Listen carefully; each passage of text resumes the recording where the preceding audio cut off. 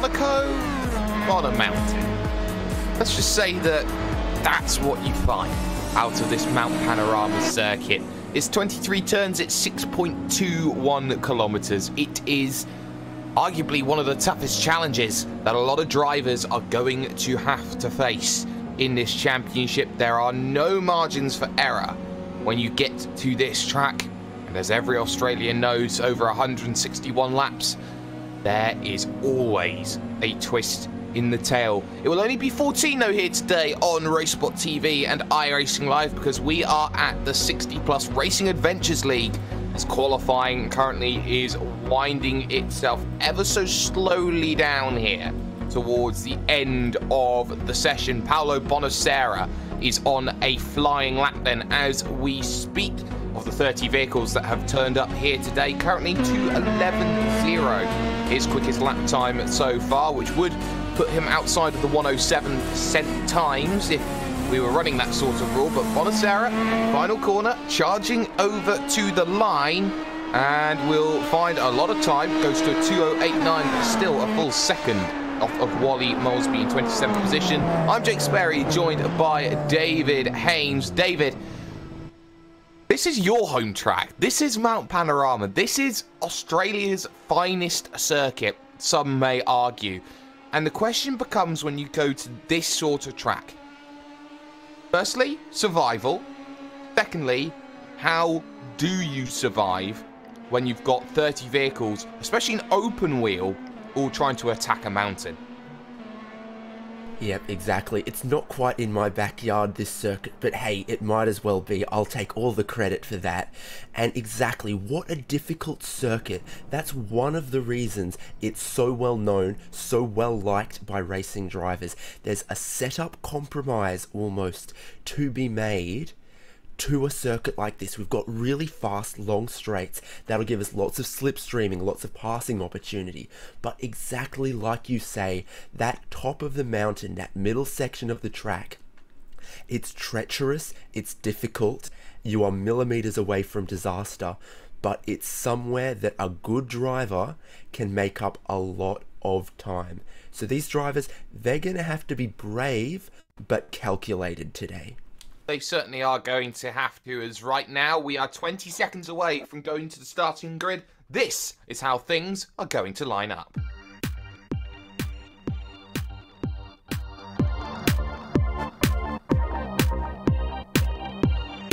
Domination for Bill Lawrence in qualifying. He is 9/10 of a second clear of the reigning champion, 2 times a winner, Stefan Rosgen in second position. John Unsby will start from third with Stephen Karkner in fourth. Bob Kern starts fifth with Manning Grinnan in sixth position.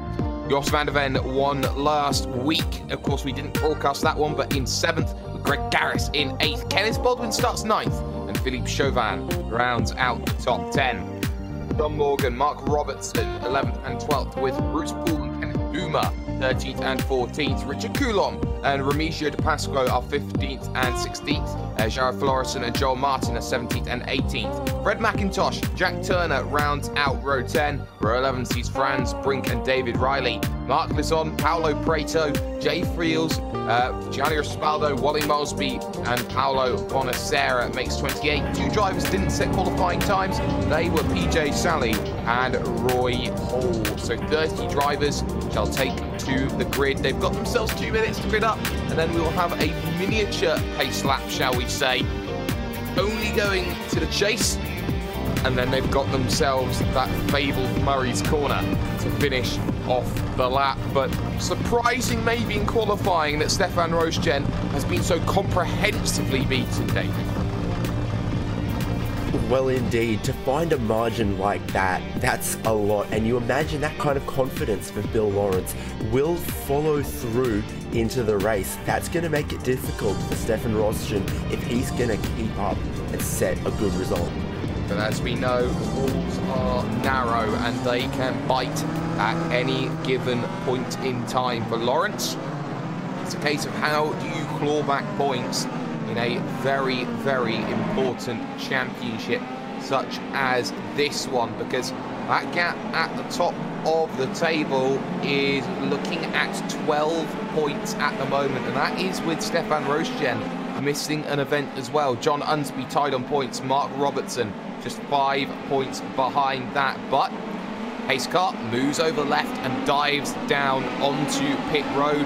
Pace behind Bill Lawrence, can't afford to beat the pace car off, checks up a lot and gets going, and oh my goodness me, there was a little bit of a jump potentially there by John Unsby. Remember, you have to overtake around the outside for you to make it happen. 3 wide into Hell's Corner, and backing out of it then was Jos van der Ven in 5th position. An eclectic start then goes forward for Bill Lawrence. He got the jump that he wanted. Rosjen now having to work hard as they make their way up the mountain for the first time of 14 here this evening. And now for Karkner and co, you see Rosjen trying to get up into play. Something interesting I heard from Karkner just before the start of our broadcast was he's only finished 1 out of 6 races he's done so far this week at this track. So Karkner understands that he is going to be under pressure to finish this one. But David, it is a clean start by all.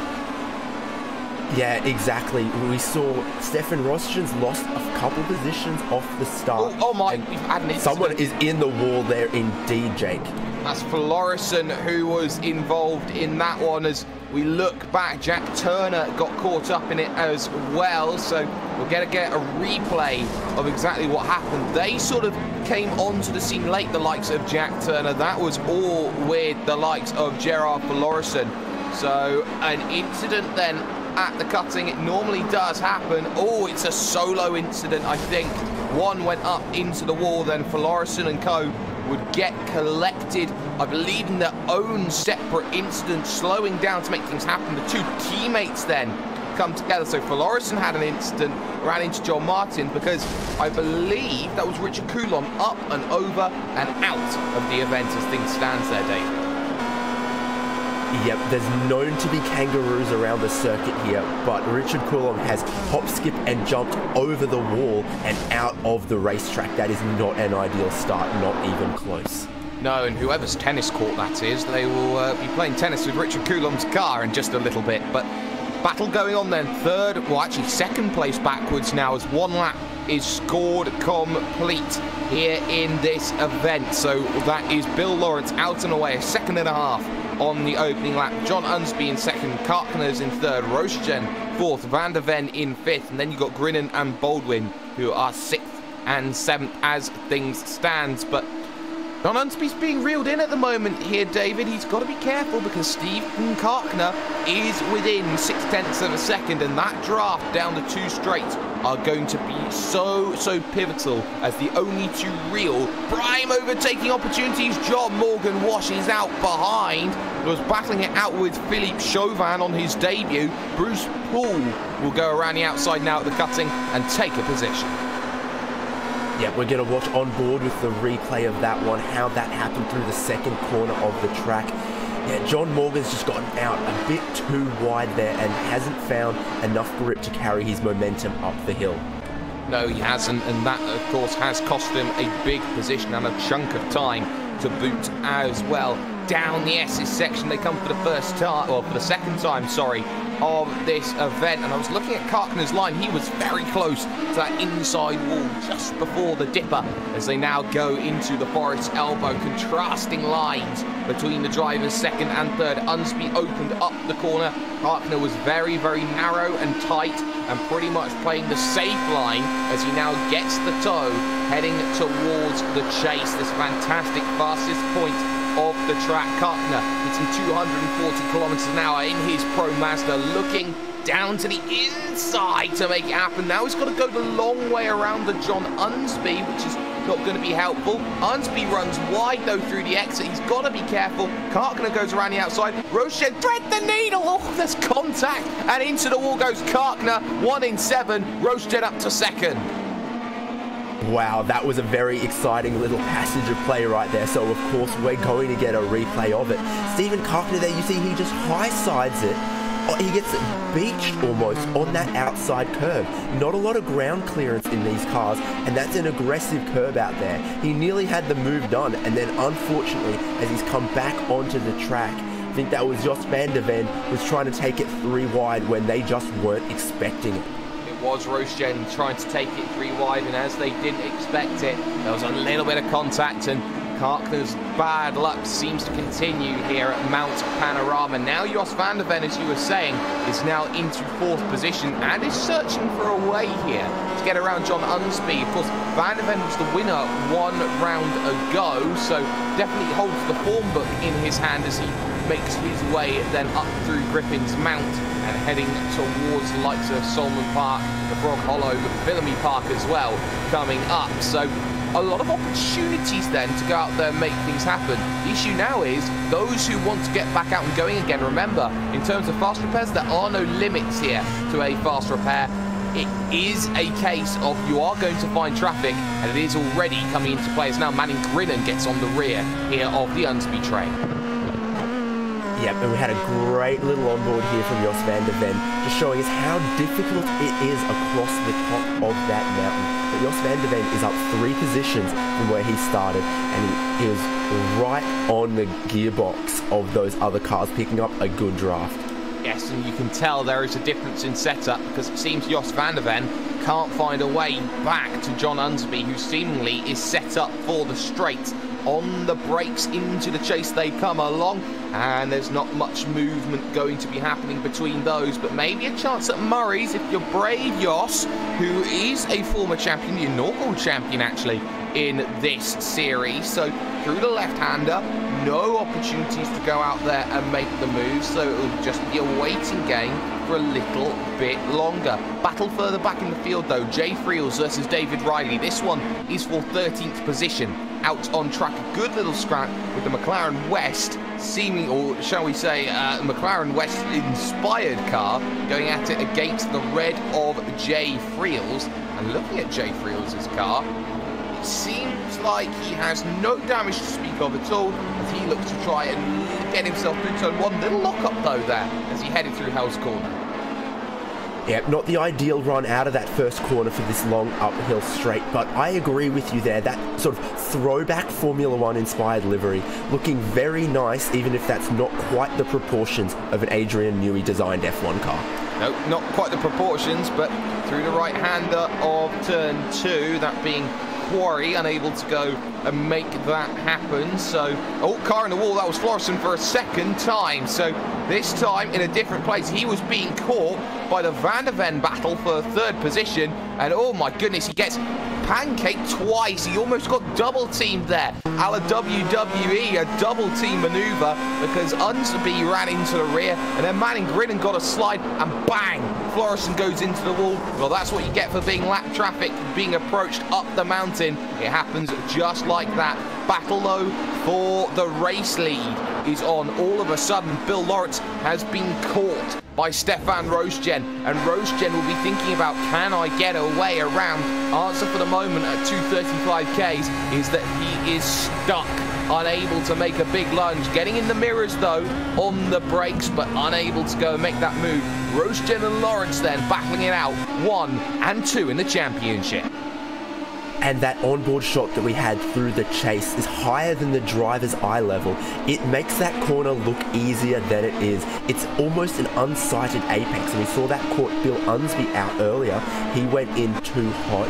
But now Stefan Roosgen was very, very clean, and he's right up in that draft of Bill Lawrence as they come up the first and this, but it's also the second longest straight on the circuit, Mountain Straight. Yes, and up the mountain they will charge. I will say something. I spend a little bit of time with Swift Racing, and the Swift Racing team boss is from Bathurst himself, as down the inside goes Stefan Roosgen, comfortably taking the position. Lawrence got out of the way by an acre and a mile as the move was completed. Bob Kern unlaps himself then on Bill Lawrence as he feels that he has the pace. Van der Ven currently... Roosgen nearly spun it, and that's someone's in the wall there. The lap down car in the wall. Yeah, that was Bob Kern at the cutting, so there was a little bit of a moment for Stefan Roosgen. He went sideways into the wall when Bob Kern scared in comparison, and just like that, Bill Lawrence has the lead back once more. Roosgen with a rare mistake, giving Bill Lawrence the lead back. It's not often that you slide at the cutting though, David, and survive to tell the tale. My thoughts exactly there, Jake. He was a very, very lucky fella to get away from that with no damage on his Pro Mazda car. But Bill Lawrence says, thank you, I'm Moses here parting this Red Sea, and back into the lead he goes. He is back into the lead, but all of a sudden Jos van der Ven is on the train 1, 2 and 3. Also a great battle going on for 5th position. Greg Garris versus Philippe Chauvin. This one happening about 6 seconds back off of your leaders at the moment. So Chauvin and Garris trying to work together to get back into play. Back though to your race leader, Stefan Roosjen, on the brakes, left-hander of the chase. Not quite forthcoming, but the pit stop window though is very crucially open, so if anyone wants to dive down onto the lane, they may do so at this stage. Look how close Roosjen is, heading himself into Murray's corner, the final corner out on circuit. But for the moment at least, it seems that Stefan Roosjen knows he's got to go on the chase. He's got to make some moves. Van der Ven, though, waiting. You cannot be too aggressive as Bruce Poole dives down onto pit road. We'll see how long that service takes potentially on our timing screens and so forth. And that'll give us an idea for what's a quick pit stop, what's a slow pit stop. But I think in that lead battle, Jos van der Ven, as we're currently watching that Bruce Poole pit stop, he's in exactly the popcorn position, as I like to say, because he's seen Bill Lawrence and Stefan Roosjen fight, slow each other down a little bit, and he's right there in a prime position to take the lead or to play strategy how he wants to play it. Any of those top 3 could be up for grabs for them if they play their cards right. It certainly could be up for grabs, so these drivers now have to be careful. Roosjen finding the pace. It seems Van der Ven doesn't quite have it lap on lap. Bill Lawrence, for all his qualifying efforts, seemingly can't get it done in the race. So much more confidence though from Jos van der Ven downhill on the what I call the S's section, and now that's going to mean that Jos van der Ven has to back out of it because he can't make the move on Stefan Roosjen, who seems a lot more confident when it comes to the straights and the higher speed corners. So a lot of differences being shown as actually Greg Garris has lost the position to Philippe Chauvin. That was the battle for 5th position. That one happening all the way back at turn number 2 on circuit with a very comfortable move, and Chauvin waltzing away from Garris at the moment in 5th place here, David. Yeah, good job by him to get clear before the turn in for turn 2, because we've seen a few people just not find the grip on the outside of turn 2. If you get to the inside of turn 2, that looks like the way to do it. Stefan Roosjen there looks out of the slipstream of Bill Lawrence before the braking zone, does nothing about it, and the 3 of them still all in a line, and now Jos van der Ven says, I can play that game as well. Certainly can. The halfway stage then coming into view at the end of this lap, and of course none of those top 3 have come down in and made their one scheduled stop of the day.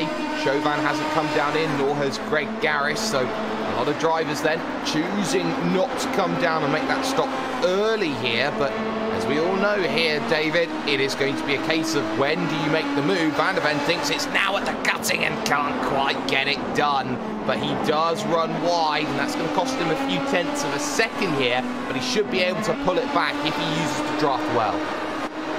Yep, indeed, you said it and we saw it last lap. Jos van der Ven seems to be very quick over the top of the mountain here. He was so aggressive through the dipper. Maybe we'll see that again. Stefan Roosjen is so close to Bill Lawrence through here as they approach Skyline. Yes, and through Brock's Skyline they go, right, left, and right down the hill through the next right, into the dipper of the left, and back out through the right once more, as you can see just how they check up over each other. Roosjen struggling here comparatively to Lawrence, but a big lock again at the brakes, and that front right seemingly getting worse and worse on Roosjen as he tries to find some grip, finds himself a very good run out of that corner though, able to make something happen. He attacks Bill Lawrence now, looking for the race lead. He'll go to the inside to make that happen. Will switch over to the outside. Will Bill Lawrence now find a way to defend it? He does not for the moment, and hits the brakes as the championship leader now becomes the race leader at the end of lap 7. Question comes, who dives, who dares to come onto pit road once more? Nobody is the answer as they head through the left-hander. I may even say that this is going to be one of those races where they go probably to about lap 10, lap 11 to go and make something happen here, David, just because you have a lot of fuel savability just by, you know, just lifting off of things with 2 very long straights as there's traffic coming out of the pits, and that's Jay Friels. Yeah, exactly. If you're Jos van der Ven, he's done really well in the draft here as the leaders go 2 wide once more. Bill Lawrence will have the inside. But exactly, if you're Jos van der Ven, I'm not sure you're going to gain much from pitting by yourself. So, yeah, as we saw on the outside of turn 2 there, not working for Stefan Rostgen, and he might even lose his position to Jos van der Ven as he tries to brave it around the outside of the cutting, and it almost works, but they're losing time to Bill Lawrence doing that, Jake. They are, and well, that was a little bit of desperation I felt there by Stefan Rostgen. He wants to keep second. He washed out on that off-camber turn number 2. Always a very, very difficult corner to get right. It is a one-line Sutsal corner, but that was one where Stefan Rostgen knew, okay, I still want this position. Van der Ven may be quicker, but if I still got a nose, I'm going to make him fight for it. But look again at how Jos van der Ven attacks the downhill and just halves the gap, it seems, to Bill Lawrence, leaves Stefan Rostgen in the dust once more. And right now, Jos van der Ven is probably the quickest man on track. He started in 7th. He's pulled his way up into 3rd position. Remember, there's a second race that comes along here tonight as well. So if you can't get it done in race 1, you've got race 2 to go out there and get it. And for the moment, at least, it seems Jos van der Ven moves to the inside. Quick fire, lightning strikes from him, and he moves himself into the race lead just like that. So Jos van der Ven leads this one at the end of lap 8. Any takers for any takers? I think Rostgen's diving. Rostgen is going for an undercut. Yeah, exactly. He's just What run do you wide. think, Jake? Just ran wide, and that was a big mistake for Stefan Rostgen. He's got to be careful about that. I also saw Van der Ven run wide as well out to the final corner. So both drivers then, 1st and 3rd, making mistakes, as now Rostgen's advantage is gone. Yep, exactly. You can see it, how tricky that pit entry is. There's sort of a left-hand turn, then a right-hand turn, then a left, and then a little chicane in there as well.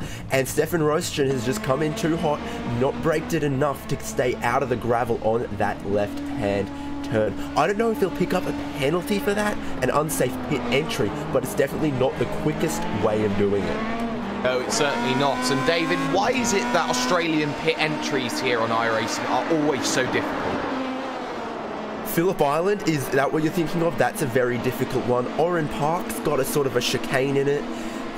Look, I can't say for sure, but yeah, it's 3 for 3 on weird pit entries, isn't it? It is, as Gianni Raspaldo also struggles trying to get onto pit road. He runs a little bit wide over that S's kink as well. It's catching everybody out, it seems, at this stage in the event. Other battles going out on circuit? The answer is there are none, it seems, apart from the battle for your race lead. We've got a battle off of pit road, though, which is very interesting. Franz Brink and Kenneth Duma coming out pretty much together, and that will come along with Jack Turner as well, who is a lap down. So they're all going to come together and have their own little scrap, but at the moment it seems that all eyes focus for the race lead battle at the moment, as Bill Lawrence has lost himself probably about 3-4 tenths of a second over the course of this lap. Van der Ven has been stretching his legs, and you can see he used all of his road tax through the chase, and that has done him a good service. Bill Lawrence now dives onto the lane, allows Van der Ven to continue on his merry way, and he shows Stefan Rostgen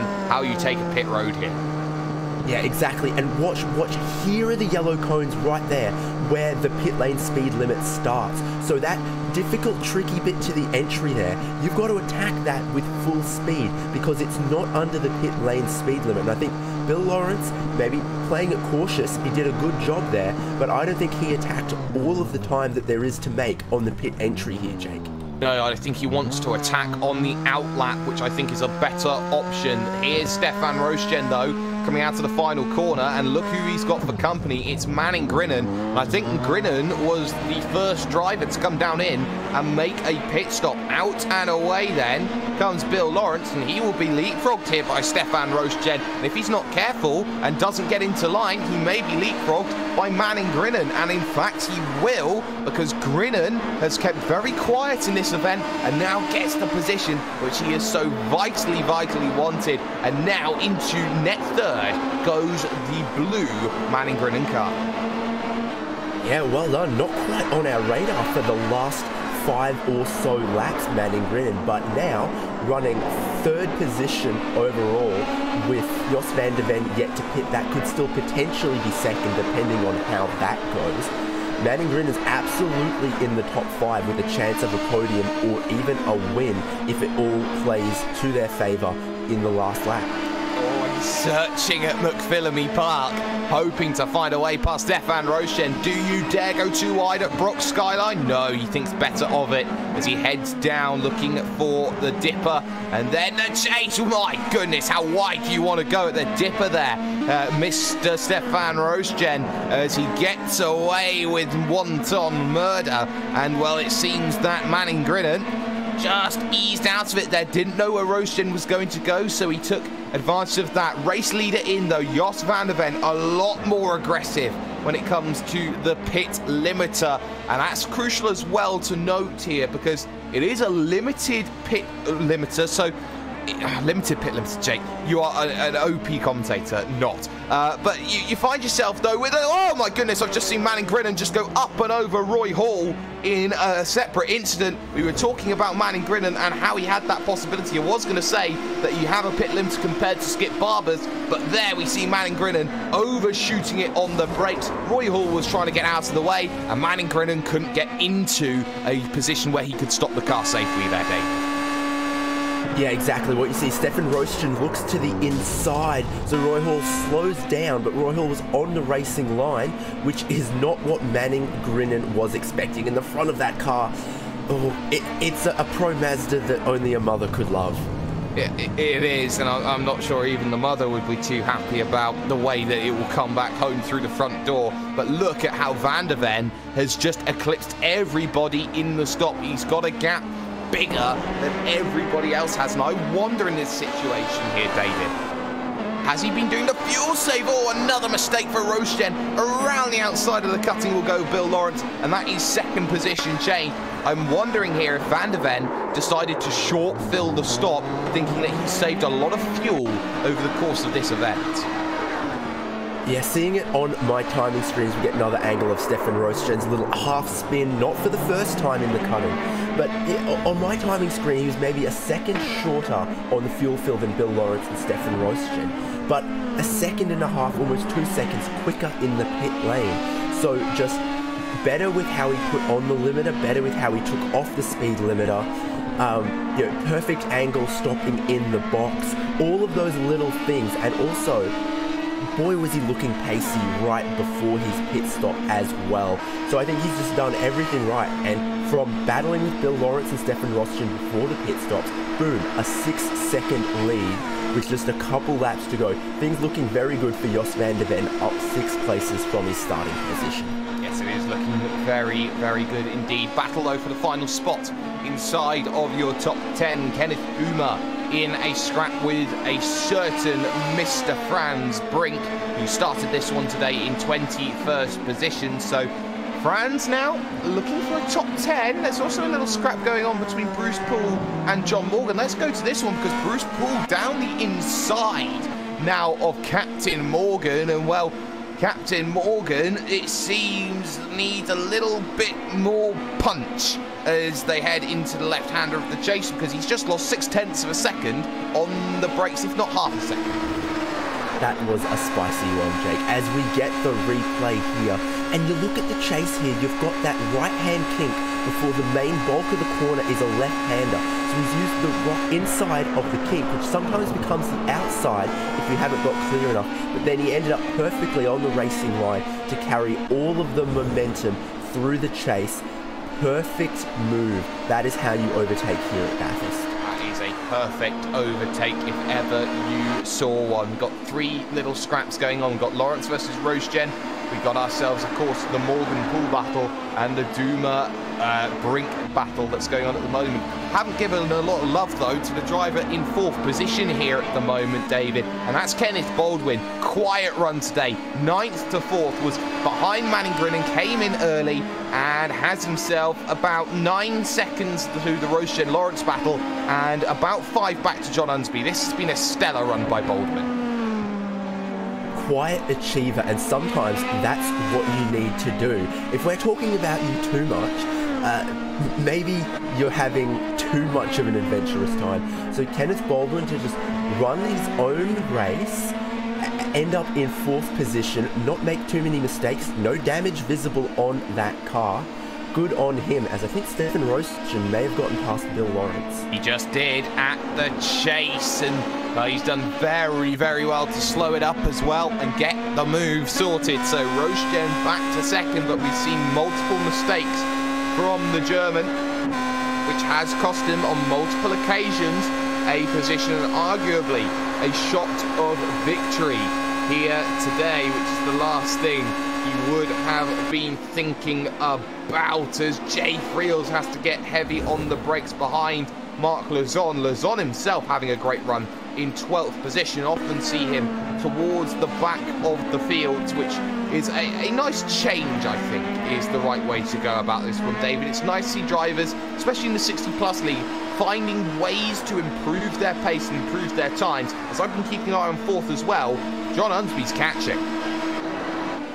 Yeah, exactly. So we were praising Kenneth Baldwin, but maybe not quite quick, not looking quick in a straight line there at all. Just maybe giving it up even, but you know, it's still within the top 5 for sure. Is there something wrong with that car? It's looking very slow in a straight line. Oh, I was just looking at it, and that was bizarre. I think he completely backed out of it. John Unsby's just hit the wall, though, out of the cutting there. That front left not looking good on his car as we get a replay of it. So he's following in the slipstream up into the first bit of the cutting. That works out there, turns in. It just snapped on him. It's just snapped on him, trying to put the power down. And it's so easy to do.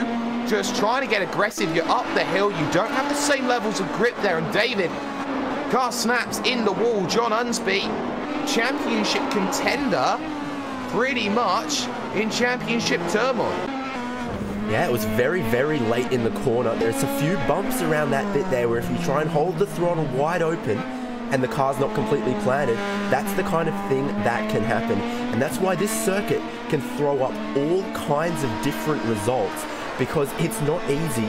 And we were saying some people are having a better run of it today than they might normally. Maybe it's just a track that suits them. Maybe it is, but the white flag comes out, the final lap then in full view for Jos van der Ven, but that gap's coming down a second a lap at the moment. This is fuel minus 100. You're not going to make it, it seems, at the moment, the way Van der Ven is driving, and that is going to be some very, very cautious final laps, or maybe just trying to just bring it home. It doesn't matter if you win by 1,000th or a little bit more than that. It's just about get yourself home. Rocegen still under pressure, though, from Bill Lawrence. That has championship implications to get more Mark Scafey quotes in, as many as we can before the end of this one. Through the right-hander of the cutting then goes the two then at the 2nd and 3rd positions. Van der Ven currently just playing that cautious role, has just managed the gap and has done very, very well in terms of his own little scrap. And I have to say, it has been one of those races for Jos van der Ven where everything has come up and pulled his number. Through Skyline then for the final time. Rocegen still being chased down by Bill Lawrence here in race number 1. On the brakes for the dipper, the pair of them go, and Lawrence is pretty much primed for an overtaking opportunity. Now comes the next question.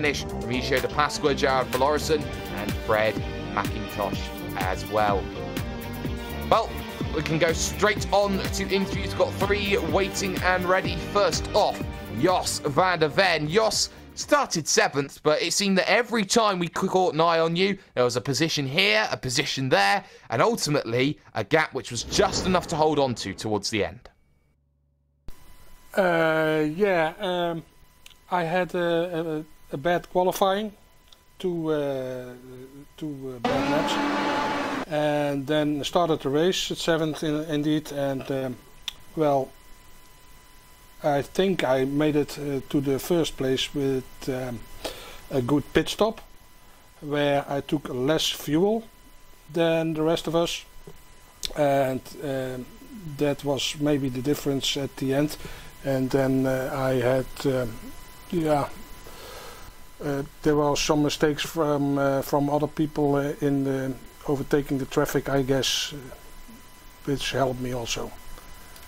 Well, you had a lot of help in some respects, but let's talk about your strategy, because it seemed that you were getting clawed in again and again on the final few laps. Was it a case of you put in less fuel than everybody else and had to go and do a fuel save for the last 3 laps or so? No, not really full fuel save, but just consolidating my position and take less risk, I guess. Well, you've done the hard part, which is getting a victory here at Mount Panorama, but of course, Race 2 is going to be very important as well. Are you looking to go and take the double so that your championship rivals don't get any, shall we say, equal points to you coming out of this event? Well, I think that looks like a good strategy. Well, it seems that good strategies are in order. Shout out sponsors. Who gets it done for you, Jos? Okay, well, I thank you for the organizers for this league, and I enjoy it already for the 8th season. And thanks to my wife who let me race. No worries at all. Jos van der Ven then, a big victory then in race number 1. David Haynes is standing by with the driver who came home in 2nd position, that being Bill Lawrence. Bill Lawrence, 2nd place in the first race. Looked like Jos van der Ven just had you beat on strategy. What are you going to have to do to catch him in race 2?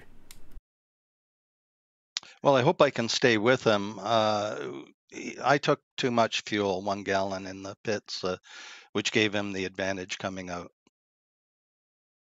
This circuit, you can't fear it, but you've got to respect it if you're going quickly. How difficult is it with these cars, especially around the top section of the circuit, with the walls so close?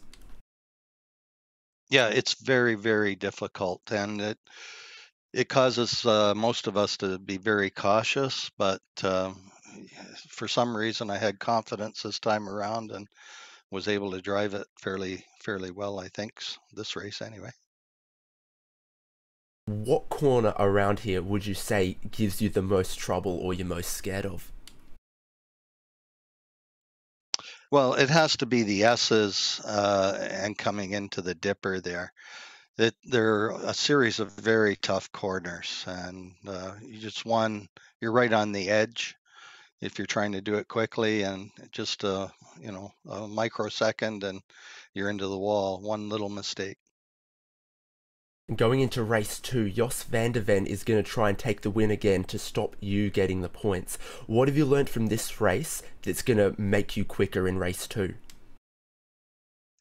Well, I hope just being patient, hit my marks, and do a better pit stop this time, and hopefully we'll be able to stay close and challenge at the end, I hope.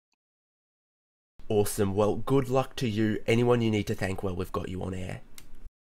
Well, first off, I got to thank you guys, as once again, you did an awesome job, and we here at 60 Plus really appreciate it. And to the rest of my teammates and the league in general, great bunch of guys. We've got a bunch of new guys out on the track today, so shout out to them. Thanks, guys. Well, that's Bill Lawrence, who comes home in 2nd position overall. Stefan Roosjen was the man who finished home in 3rd, and Stefan, a few mistakes there today. Not often that we get to see them from you, but Mount Panorama surely one of those circuits which does bring out the mistakes in people. Yeah, it does, but it was not Mount Panorama. It is new pedals that I've got yesterday only. Ah, new pedals. So a change in the equipment, always something that plays a factor, but something that isn't really talked about. So what has been your difference moving from your old pedals to your new pedals, which you found, say, difficult when it comes to trying to adjust to the ProMaster? I came from the good old GT5. Everybody knows that these are the pedals all over the world, and I made the mistake to get some Fanatec Elites with load cell. Ah, okay. So going to a load cell brake always is a little bit more difficult, but you've had a race, you've had 14 laps to get into the groove, you've got another 14 lap race coming up, so opportunity then knocks for you? Are you hoping then to get yourself a victory and maybe to salvage yourself some very good ones? Only when the guys make mistakes, not from my own. I'm too slow with these builds. I need some weeks. Well, you need some weeks, but we'll see how the second race unfolds. Stefan Rosgen coming home in third position. David, you've run yourself down through the paddock and you found John Unsby. Yep, John Unsby, 7th place. Looked like you could have done better than that. What was maybe your undoing in this first race?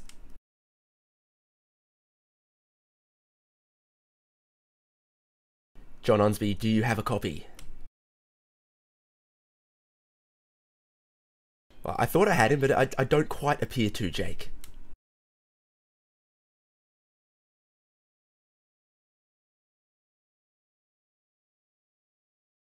Well, it seems that we have a little bit of dead air here, and we can't find Mr. Unsby, which is not ideal at this stage. So we will abandon interview then for the moment. But David, one race done in the books. Race number 2 shall be coming up very, very shortly, and that is a second chance for a lot of drivers here, and arguably a second chance that's needed at Mount Panorama. Yeah, I have to say, for this kind of league, it's a great race format to have the 2 races back to back, and effectively the drivers can, as you'd say, drop 1 race. It leads to some different strategies where maybe they try and bank some points in the first race, go hard in the second race, or, you know, around a difficult circuit like this, even the best of drivers will make mistakes when they're pushing. So it gives all of these guys that second opportunity to show their true pace, and gives us plenty to talk about as well. It certainly does. We're going to step aside though here. The 60 Plus Racing Adventures race here at Mount Panorama Bathurst. When we come back, race 2 and the second chance at points, prizes, well, everything you can find in between will be coming to you here on iRacing Live and RaceSpot TV in just a few moments' time.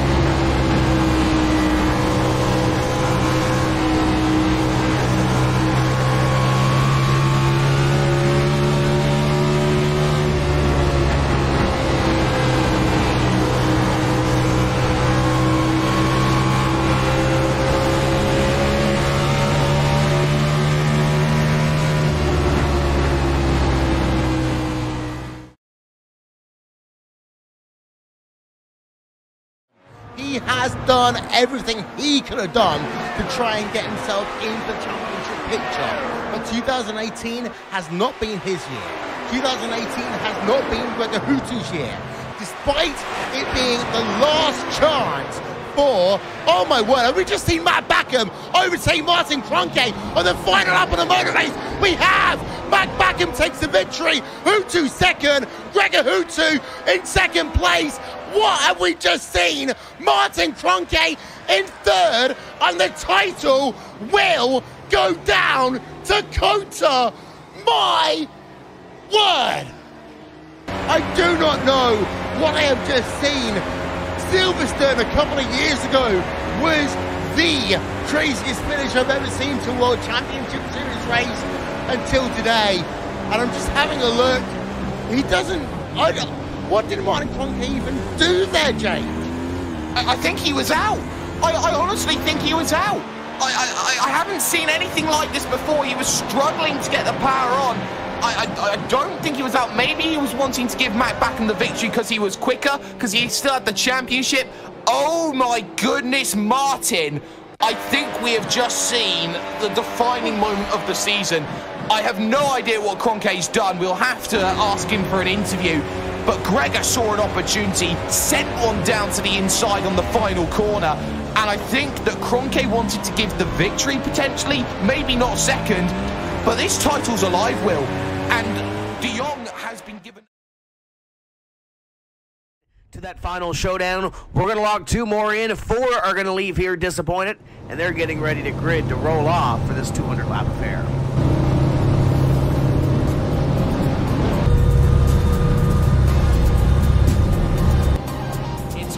Vincent's field to control as they roll slowly at 49 miles an hour off the quarter to take the American Ethanol green flag.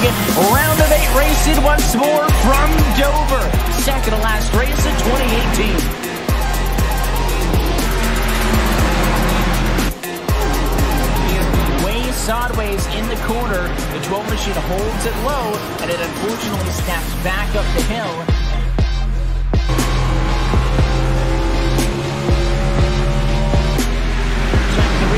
There it is. He just lost it. Coming down the back straightaway. Look out. And somehow doesn't get smoked by Zelensky. But that 27 was not as fortunate.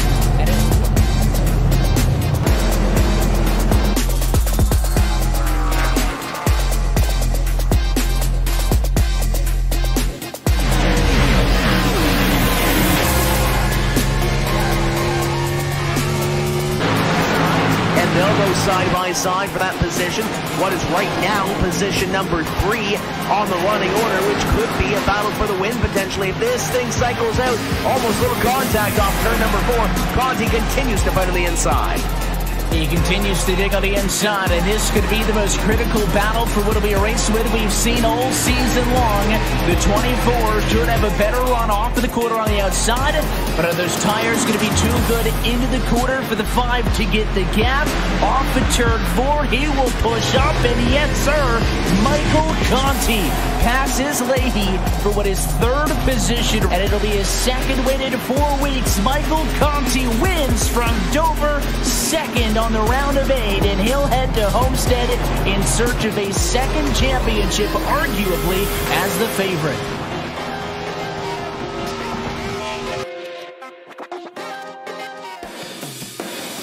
I'm Dave Kemmer. I'm the CEO and CTO at iRacing. We started this back in 2004, so we're actually older than 10 years old, but we first opened up the site to the public in 2008. It actually got started about 30 years ago when we did our first game at Papyrus, which was Indy 500. And that actually was just about 30 years ago, a little less. I was working on it 30 years ago. And that just, led to IndyCar racing, NASCAR racing. We eventually did Grand Prix Legends, and then we took that Grand Prix Legends engine and put it on NASCAR 4, NASCAR 2002, 2003. And at that point, EA got an exclusive license with NASCAR, and the company that owned us at that point, which was Vivendi Universal, decided to shut the studio down because they couldn't figure out another way to make money with the tech that we had. It was just about that time that I got connected with John Henry because he had just bought the Red Sox and come to town, and it turns out that he was a big fan of the NASCAR 2003 season. And so he came to the office just to visit one day, and we got connected. And we were talking about the fact that this was going to be shut down and what could we do with it. Certainly it didn't seem like Vivendi had an interest in using the code base, so he kind of helped us buy that code base back from them and set up iRacing, which we did in 2004. He got involved because he thought that the simulator was very cool. He just had a great time with it. In fact, he built up a league of his friends at home that, and they apparently raced so much that several of them started to suffer burnout. But no, he definitely is a dedicated sim racer.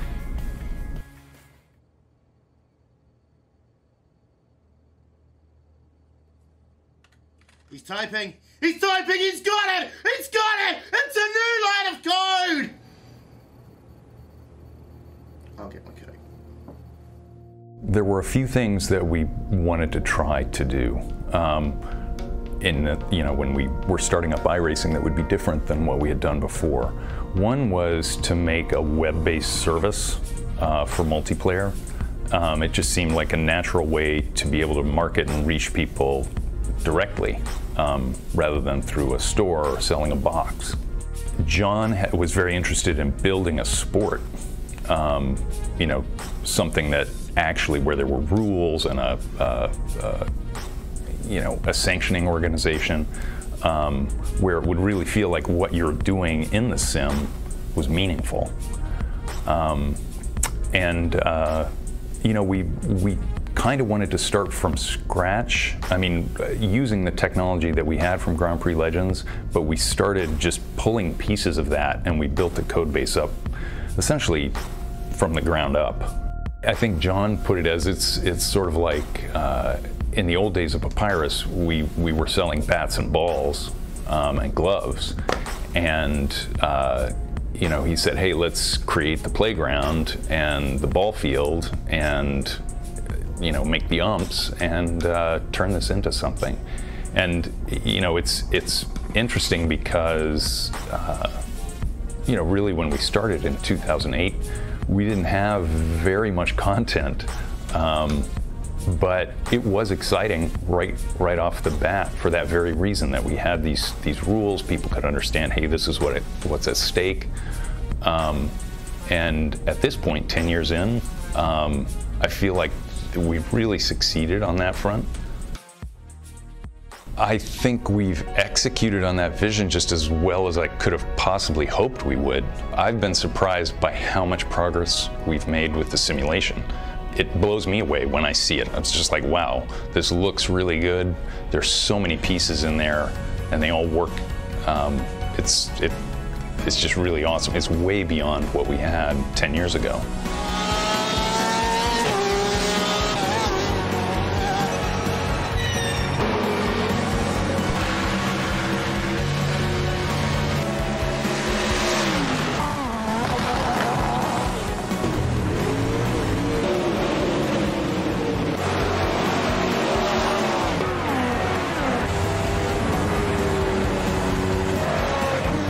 Of course, we have a lot of stuff that's in development, big things. We've talked about the day-night transitions, the new damage model, the better sound engine. There's just a lot going on and these are bigger projects which take a while to do, but when people see them and see the results, I think they'll really be pleased with it.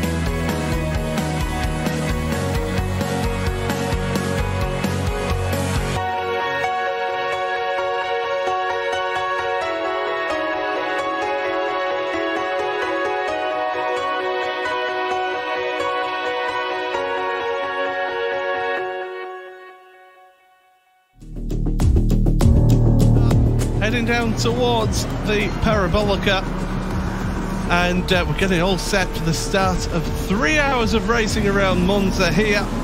and certainly going to be a good race.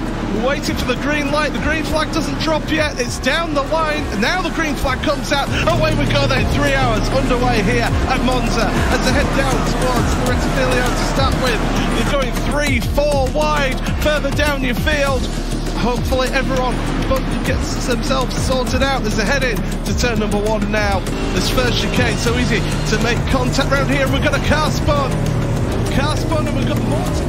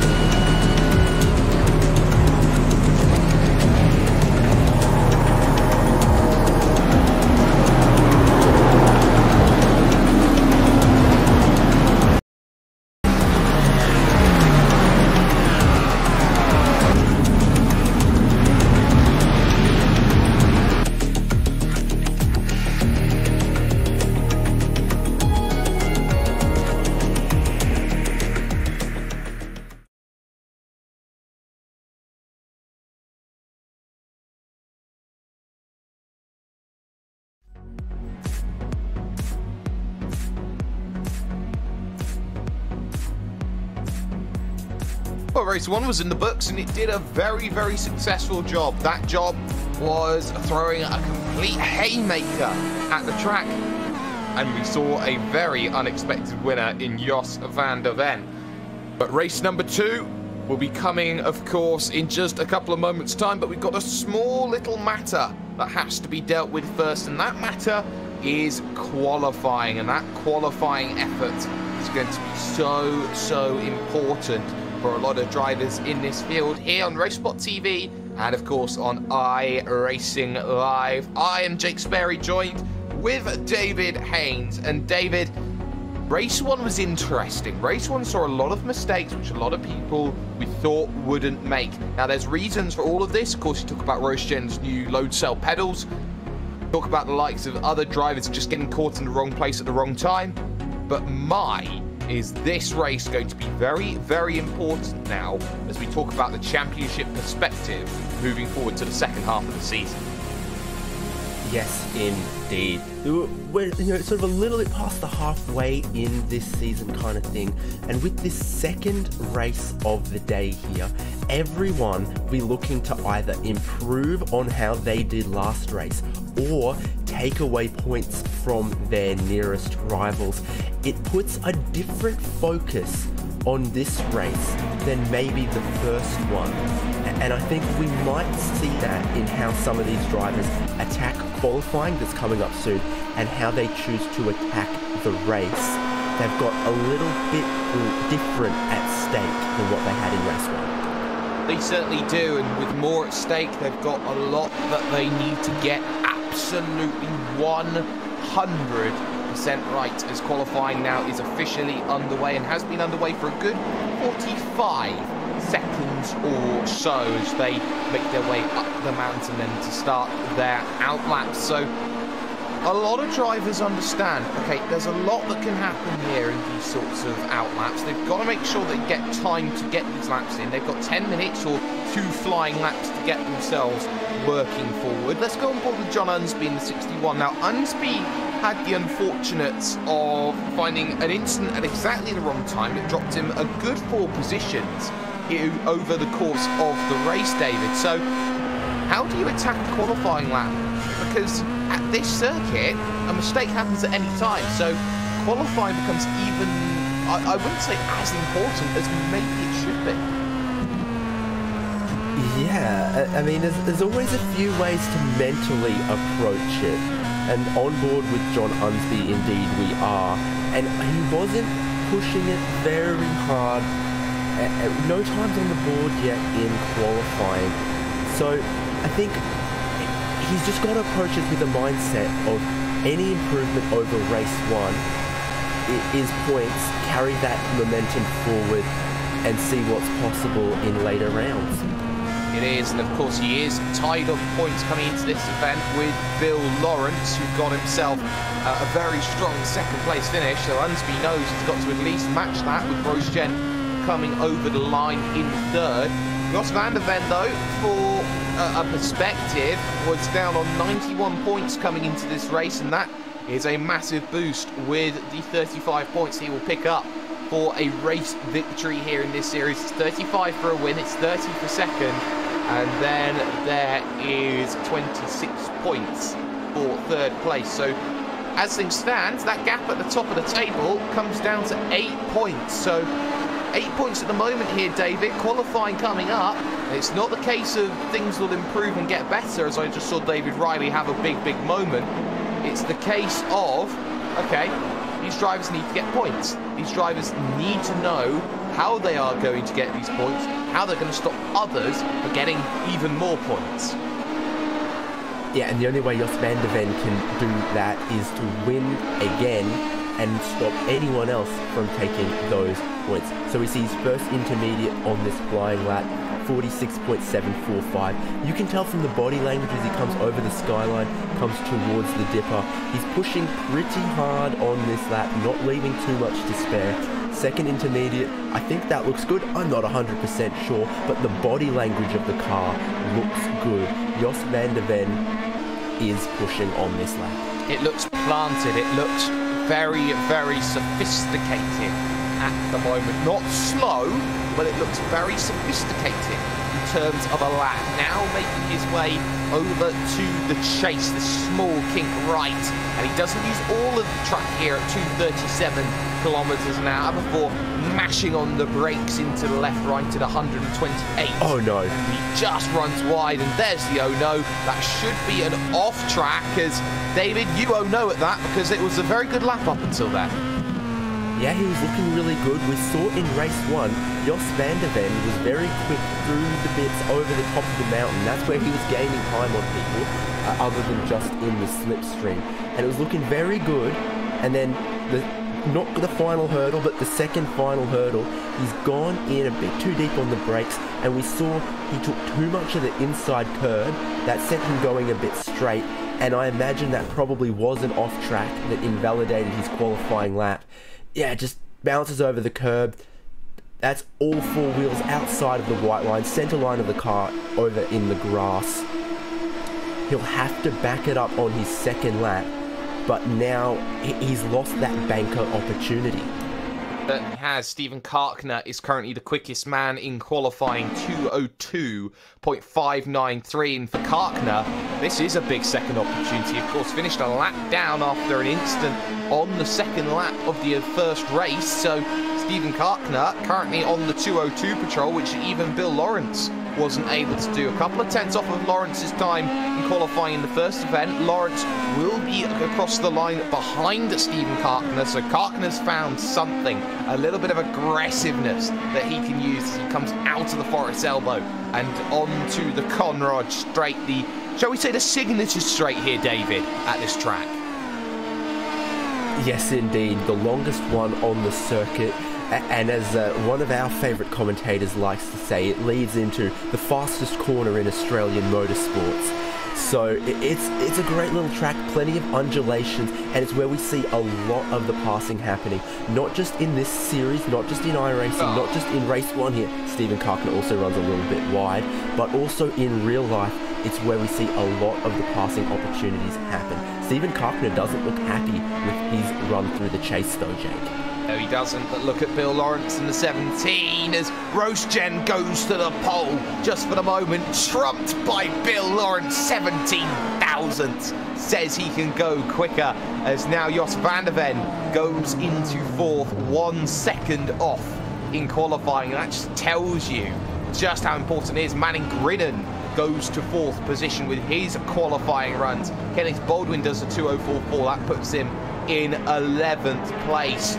Oh, it changed over the second lap, and well, you got some of the last drivers coming in. Wally Molesby then gets himself 23rd. A few drivers haven't set lap times then to start the second race. Let's go on board then with, I believe it is Paulo Preto on his debut, number 93, hailing out of Club Brazil at the moment, which will make Hugo Luiz behind the cameras very, very happy to see Brazilian representation in this series. On the brakes, Murray's corner, over to the line. Paulo Preto currently in 16th position and stays in 16th position despite improving that time. But David, top 3, 1/10, look back, 8 tenths to Manning Grinnen. Yeah, I just wanted to say, look at that Leighton House livery, beautiful, and another Adrian Newey designed car tribute in this series. But on the important matters, like you say, at the top of our qualifying order, that's so very, very close between Bill Lawrence, Stefan Rosten, and Stephen Carkner putting in a good lap. But I think, you know, look, Jos van der Ven, John Unsby, both of them not quite up where they'd want to be. And I'll tell you what else is quite surprising about these Pro Mazdas is that they actually attack the mountain and go quicker than the V8 Supercars do. Yeah, just by, you know, maybe a second or two, and that's not in a straight line, because like you've called out some of the top speeds we've got going down here into the chase, that's maybe 70 kilometers an hour slower than what a V8 Supercar does in a straight line. But the V8 Supercar is a heavy car, doesn't have the downforce as much, so these Pro Mazdas, not in a straight line making up the time, but over the top of the mountain, these guys can keep the throttle wide, carry the momentum through the corners that a big heavy V8 Supercar just can't do. That's very, very telling. 1 minute then until qualifying is score complete, and officially nobody is out on track. So we can call qualifying completely done at this stage, and we'll go to the starting grid for this here at the second race.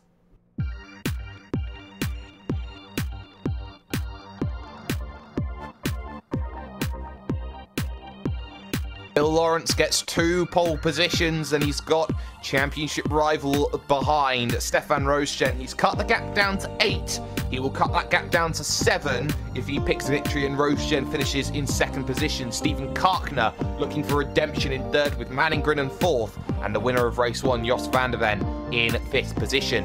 John Unsby shall start this one from 6th with Mark Robertson in 7th and Greg Darris in 8th. Philip Chauvin starts 9th with John Morgan, Captain Morgan himself, rounding out the top 10.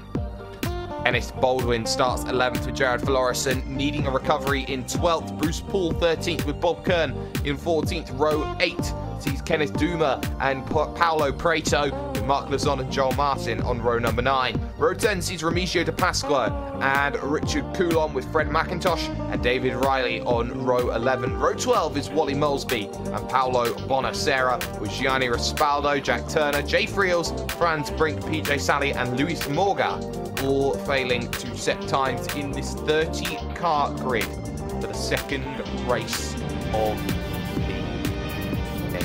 2 minutes once more to grid yourself up, or you start from pit road. And David, race 1 was interesting.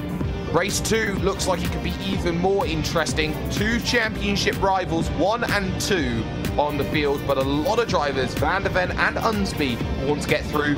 Don't count out Stephen Carkner. Yeah, there's plenty of drivers with a lot to risk the farm on in this second race. So, you know, I can't speak for how all of the drivers would mentally approach this 2-race format, but you can imagine some of them put their focus on maybe just getting a top 5 or a good result in the first race, some banker points, if you will, and then in the second race, maybe they'll be more aggressive out on track, more aggressive on the fuel strategy, all of those things. So there is definitely a possibility for yet more excitement in this second race. These are some of the best operators in a Pro Mazda that you will find over the age of 60. Let's get some more scapegoats out there, shall we not? But for the moment at least, I want to do something here. David, I want you to go and pick a winner. Okay, so Bill Lawrence is on pole, but he didn't get the pit stops right in the first race. Stefan Rostjen, very quick, but new pedals. Jos van der Ven, consistent, good with the pit stops, but he doesn't have to risk it. So Steven Karkner, you know, let's see someone else run well. Number 75, Steven Karkner, please. Put that in my fantasy 60+ racing adventures.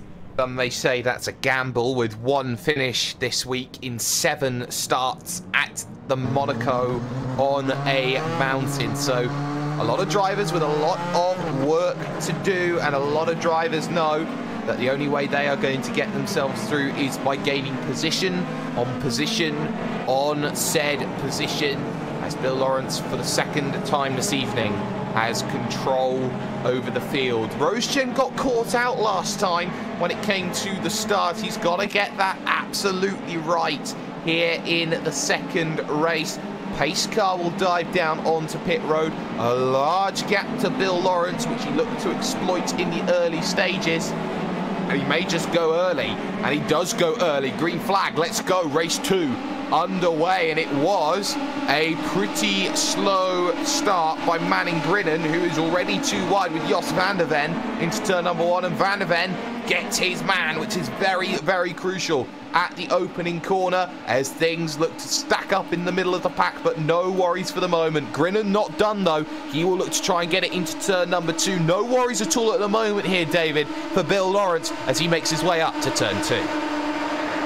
Yeah, I thought maybe Stefan Rostjen was going to get in Bill Lawrence's draft up to turn number 2, but he holds on to the lead. A great start from Jos van der Ven, and my man Steven Karkner there, looking outside from the rear wing of Stefan Rostjen. Oh. He's right up there, as invariably there's some contact. There is, Bob Kearns in the wall, and now we've got almost a track blockage there, so a big... They're all in the wall. They're all in the wall, yeah, right, there was one in the wall, they were both in the wall, they were all in the wall, so Gerard Florison again getting turned. This time he got a little bit of help from a bit of blue of Paolo Preto, and well, it seemed that everybody just checked up from there, and we almost had ourselves a major track blockage. In fact, we did have a track blockage. Track was blocked. Throw out a red flag potentially and get the race restarted. Oh no, this is sim racing. You keep going, as we had ourselves a full track stoppage as we get ourselves back going again. Seems to have been a few issues for Jos van der Ven over the course of this one. He's not been able to gain as much as he wants to. Here comes Karkner though, battling for second position then, as Stefan Rostjen wants to go through, and in fact it's a power move because it's going to be 2 for the price of 1. Karkner to the race lead. Now that you've asked me to pick a winner, I'm emotionally invested, Jake. But that was a fantastic move, timing it to perfection, pulling out of the slipstream when it mattered. These 3 guys are going very quickly, but you saw there was some respect given there, but also some great racing. And now the top 6 are all within that 1 second gap of each other. They just about are. Manning Brennan is 9/10 off of Stefan Rostjen in 3rd position. John Unsby finds himself in 6th. Don't count out Mark Robertson though in 7th position. Still in the championship hunt, but has been very quiet so far. He's under pressure from the new boy, Philippe Chauvin, and the number 15 Frenchman moves to the outside to try and make the move, and he's He's got himself superior overspeed up the hill, and not much more that he can do about that because Robertson loses the position and Chauvin gets himself through. But look at the traction off the exit from Robertson, looking to the outside of the cutting. Don't try it on the outside of the cutting, and as such he will back off and hold off the position for now. Yeah, that turn 2's been trickier than maybe we would have thought. But up the front, Stephen Karkner's still holding on to it from Bill Lawrence and Stefan Rostjan as they come over the tricky top of the mountain. Walls to the left, walls to the right. Yes, and now down through the dipper. 1, 2, 3, 4, 5, and 6 go as John Unspeed's got to be careful about being dropped here because Jos van der Ven is always aggressive down the mountain, and for the moment at least, train of 5 resumes at the front of this one. The second train goes all the way back to 12th position, and Bruce Poole, who has actually got a little bit of a gap now to John Morgan just in front. That second train is starting to extend out just a little bit. Greg Garris under pressure from Kenneth Baldwin in that scrap, but no moves then into the chase here on lap number 2. Everyone fine and dandy. Bill Lawrence probably playing the fuel game potentially early on in this one at lap 2. Probably just waiting for the right moment to strike. Certainly has the pace here to do damage to Karkner. Yeah, a lot of these guys will have learnt about their fuel consumption, about their fuel number, and maybe Stefan Rostjan will have learned about the pit lane entry from race 1, and now all of them will be primed, ready to go in this race, put their best foot forward as they go too wide for 3rd position, Jake. And we saw there was a mistake from Bill Lawrence coming out of Murray's. Rostjan wanted to attack, wasn't confident on the brakes, and Manning Grinnan took full advantage of that on the exit and has picked apart Stefan Rostjan into 3rd position. Manning Grinnan, we sometimes see him on the Pro Mazda races done with Jonathan Simon, I should say. But that there is just how easy an overtake can be done at this track. Manning Grinnan showed there, David, that he has the wily character to really think about, okay, how do I make an overtake? And more importantly, when? Yeah, we've seen some people, when the driver ahead makes a mistake, they get sucked into making the same mistake and don't capitalize. Is that Karkner off very, very wide and oh no. Oh, in the wall and into Manning Grinnan, and the track gets blocked and Rostjan gets a tap. Oh my goodness me, Stephen Karkner in a big incident up at Skyline, and he got caught out by the lapped traffic. That was Remigio de Pasqua as they headed through the left-hander, gets caught out by how slow de Pasqua is. He has to avoid it. He taps the wall on the right, and he tries to do as much as he can to avoid it into the wall on the left, stopping it as much as he can. Grinnan gets a hit. Rostjan ends up with a hit, as does Van der Ven, as does Unspeed. Just like that, this race changes. John Unspeed's now got to try and recover the damage. He's crabbing his way down the back stretch, but drivers like Rostjan now in all sorts of trouble. Drivers now like Jos van der Ven in a bit of trouble. Grinnan in a bit of trouble. Bill Lawrence leads, and he's got away from all of this, and all of a sudden Bill Lawrence may have just brought that gap in the championship down to 7 as things stand in terms of points, as Rostjan again gets pit entry horribly wrong. Oh boy, what an action-packed little bit there. Bill Lawrence inherits a big lead, and again we're going to ride on board with Stefan Rostjan. Comes in too hot, locks up the inside, doesn't make it turn. Those new pedals maybe not working for him on pit entry. I think Jos van der Ven and Manning Grinnan, the only other 2 of that top group to get away without any damage. Jos van der Ven puts the move on Manning Grinnan to grab 2nd. Bill Lawrence is the winner in all of this, though, Jake. I wouldn't say undamaged for Manning Grinnan. Look at the front right, or the front left, sorry, of his wing. It is crumpled up horrifically towards that, or away from that tyre. And that's going to expose the tyre and deal a lot of aerodynamic issues there, David, which is going to be horrible in a car that needs that aero up the top of the mountain. Yeah, he's sticking with Jos van der Ven for the moment, but obviously Jos has gotten himself up to 2nd place. And just in front of them, there's a spinner, and that was the lap traffic of Paolo Bonacera. So the Italian Turtles team struggling in the constructors battle even further, because you can see there, just caught the dipper, and the car bottomed out and just snapped away from Bonacera, and that's why the dipper is arguably the toughest corner in the S's. The elevation change is massive. When these guys attack it hard, we see him get a couple tyres in the air. Maybe Paolo Bonacera just had a bit too much steering angle in, and when the car landed and gripped up, it snapped him hard left, and the concrete wall has no mercy for a Pro Mazda. No, none whatsoever. So right now, Lawrence leads. Manning Grinnen was in second, but it's now Jos van der Ven. Grinnen is in third. Philippe Chauvin up into fourth. Mark Robertson in fifth. It is Greg Garris and Ramisha De Pasqua too wide. De Pasqua's lap traffic, but Garris makes his way through, potentially, on the grass. This is going to allow Kenneth Baldwin a chance to go through. Slowdown penalty, I think, coming. And Kenneth Baldwin now moves himself up into sixth position ahead of Greg Garris. And now John Morgan wants to try and get the drunk man in front out of the way. But at the moment, Captain Morgan says, you know what? Just have another run on me, and we'll see if we can make a move in a few corners' time. This is a fantastic scrap here. 6th through to 9th, Kenneth Baldwin. Greg Garris, I think, goes to the inside potentially. But regardless, these are all guys who stand to get a good result from this based on the misfortune of Rostjan, of Karkner, of Unsby. These are guys who might, find themselves in the top 10 on a good day, but now a top 5 is possible if they can keep their race clean. Yeah, and their race needs to just stay consistent. Likes of John Morgan, outside shot at the championship, has got to do everything possible. Wally Molesby at the moment is inside the top 10. Now, let's talk Rosjan in 11th here, because yes, he's come in, yes, he's made that stop, but David, at the same time, he's come in incredibly early at lap 3 to make that stop. I reckon he is unable, unless he does a massive fuel save run here on this second and this very long stint. I doubt that Rosjan can make it to the end without having to make a second stop. Yeah, he doesn't have the benefit of a draft partner right now either.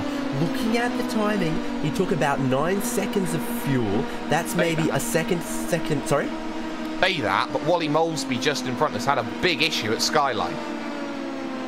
Yeah, indeed. So he might pick up a draft buddy now, but still, his pit stop time, it's close to being able to make it to the end. He's going to have to work on that fuel number. Well, you can see here just behind Molesby, he's got to think about how do I make the move. The answer is going to be straight to the inside. Goes Stefan Rosjan. He has no time for Molesby and says, well, he tried, but not much more you can do there. Rosjan makes the position, gets a heavy amount of curb through the first part of the chase as well. Gap at the front of the field now up to 5 seconds. The difference in lap times over that last lap was a 2:03.4 from Bill Lawrence and also a 2:03.4 from Jos van der Ven. So very, very equal between them at the moment, which is quite telling at the moment, as Franz Brink actually comes down onto the lane, and he will make his first stop of the day just as the pit stop window opens at the end of lap 5. Yeah, so for second, Jos van der Ven and Manning Grinnen are still stuck together. If they work together, they might be able to catch Bill Lawrence, but that gap that they have behind him, that's about what Jos van der Ven made up through the pit stops in the first race. I still wouldn't count him out. I wouldn't. We've got a fantastic 4-car scrap bow right at the back of the field. This is 20th to 23rd. You've got Kenneth Doomer at the back of this train, Bob Kern, Gerard Florison and Richard Coulomb there. Now, it's 2 different teams battling here for the 4 cars, and it's Coulomb and Florison's team, which is led by Captain Morgan, just in front, with Bill Lawrence's team, which has Bob Kern and Kenneth Doomer in it, just behind. So this is going to be a telling battle for the Constructors' Championship. So right now, what Bob Kern has to be thinking about here, David, is, okay, I need to probably take 1 position, maybe both here in this situation. Yeah, sort of flying in formation is how it looks, with the 2 green cars leading the 2 white, blue and yellow machines. Richard Coulomb almost pulling ahead a little bit as Marc Lasson comes out of the pits in front of them and joins the train to make it 5. He does, as John Morgan, I think, has had himself an issue over this lap. So we'll get a look at exactly what has happened to Captain Morgan, and he's been caught out at the Forest Elbow of all places. So Morgan gets himself through the right-hander on the brakes, car snaps because it's not there, and straight hard right into the wall. And that's the unprotected part of the wall as well. That's right on the cliff face, and that is arguably the hardest hit you can have here at this circuit, barring going into the tyres at the chase. Exactly, you can't lick your elbow, but he'd had a lick of oversteer and it's put him into the wall on the outside of the elbow. Back in the old days, there wasn't even a concrete wall there. It was just plain cliff face. So, not much of an improvement, but the battle for second is spicy. It is spicy as Manning Grinnen and Jos van der Ven refuse to go away from each other, but Bill Lawrence does refuse to stay with this group as he pulls out a further and further gap. So Grinnen, managing the damage, then struggles down the mountain once again, and just like that, goodbye, says Jos van der Ven. The gap opens over half a second there, David. And for Manning Grinnen, you have to feel he's got to come down in early. He'll probably notice, well, he won't notice that he's got the damage. He won't be able to see it, but he will be able to feel that he's got damage and feel like he has to come down in and make a stop. And maybe also see the RPMs and the top speed coming down the straight here. He's getting, you know, a little bit of the draft there, but it doesn't look as quick in a straight line as it should be.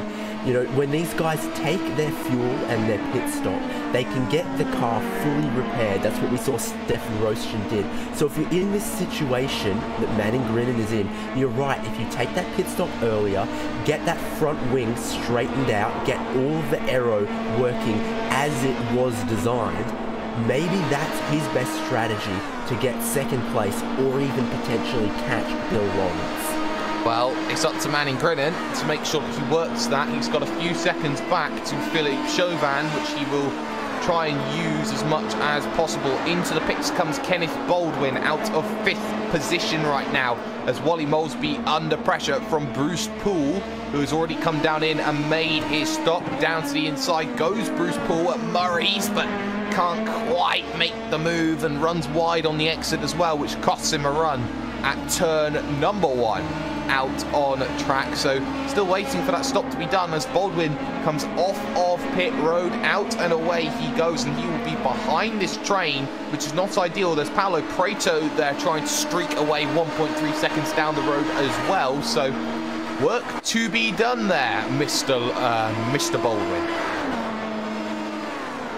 Yeah, a lot more variation of the pit strategies in the mid-pack in this race. Ooh. Not necessarily because it's what these guys were thinking of, but I think it's just how the race has played out with the incidents that we had checked. Gerard Floreston's had an issue at the Forest Elbow. He was coming down into it and there was damage on the rear wing. I think he got a tap. Oh, he got a big tap. That was a massive, massive hit there from Kenneth Duma. I think Duma lost the rear of the car potentially. I need to have a second look at this one because it was very difficult for me to apportion this in terms of what Kenneth Duma was able to do. Oh, he just got himself loose on the brakes, did Duma. He snapped right the same way that I believe Captain Morgan did, and he just took the rear out of Floreston, who'll be going, what happened? I think Ericsson really did hit me.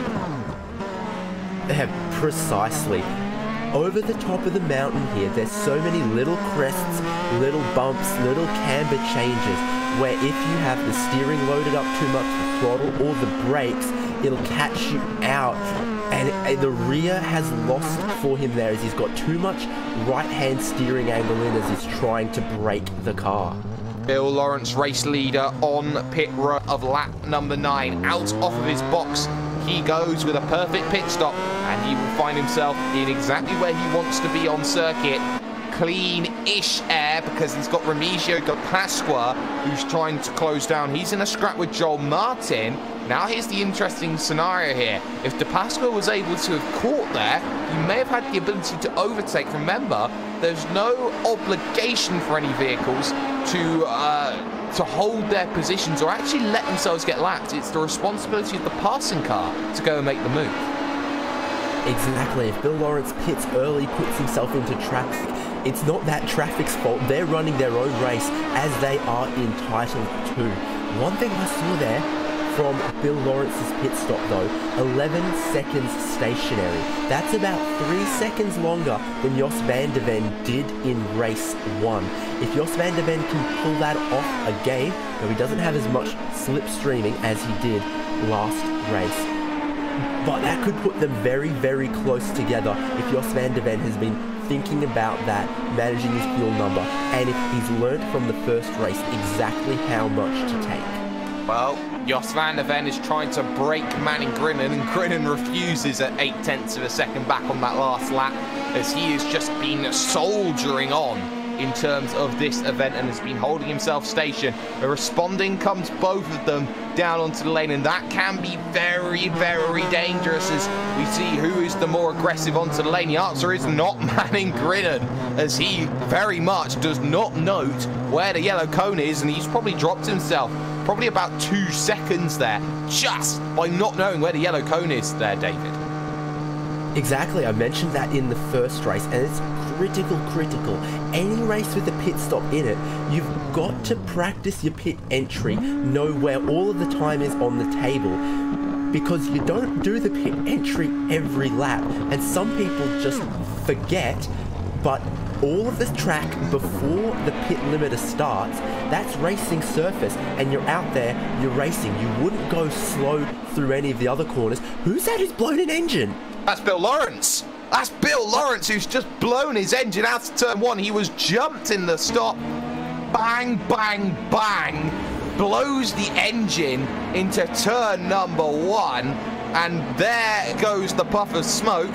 And there is a major puff of smoke, which will be very, very frustrating as he says, I blew it over the radio.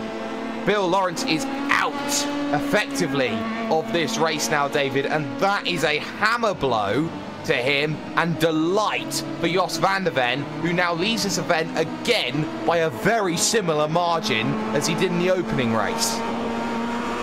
Yeah, we get the replay of that rotary engine blowing up, and maybe just the downshift into the final corner, he got it wrong. When we saw it on the screens at first, I didn't want to believe it. Van der Ven's in the wall! Van der Ven's in the wall at the Big Dipper! Oh my goodness, it's all happening here! Van der Ven has thrown the race away. It's okay because he won race number 1, but this gives Manning Grinnen maximum opportunity to attack. Just like that, Bathurst has struck twice. My word, I'm short of words for this, Jake. Manning Grinnen, though, inherits the race lead, and a healthy one too.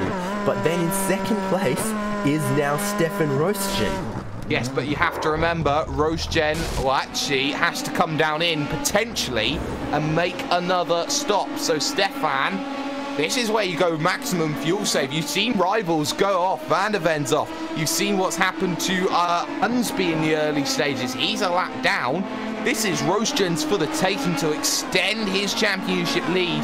He will gain 4 points by finishing in second position as things stands, which means the gap goes back up to 12. It will extend to 17 if he can get past Manning Grinnen, but crucially, that stop comes into play. Don't count Chauvin out either. 5.6 back off the lead. Currently, on his debut weekend, is third. Yep, that's a great result from Philip Chauvin, but I disagree with you on what Roestgen needs to do. I think he needs to push, get in the draft of Manning Grinnen. I think he can make it to the end on fuel if he does these last couple laps in the draft, and then maybe make a big move into the chase or the final corner on the last lap. Well, he's got draft here through Remigio de Pasqua. He won't be as quick, but he will be very, very useful up the mountain if Roestgen wants to start thinking about it. And believe me, he certainly does at this stage. The race has turned on a dime, as many a Bathurst race has done before, as De Pasqua releases Stefan Roosjen down the mountain, through the rights and lefts. Here's where Van der Ven had his big moment, and you can see just how wide Manning Grinnen was, trying to gather the vehicle back up again. He senses the pressure of the championship leader, two-time champion, and Grinnen knows Roosjen's coming.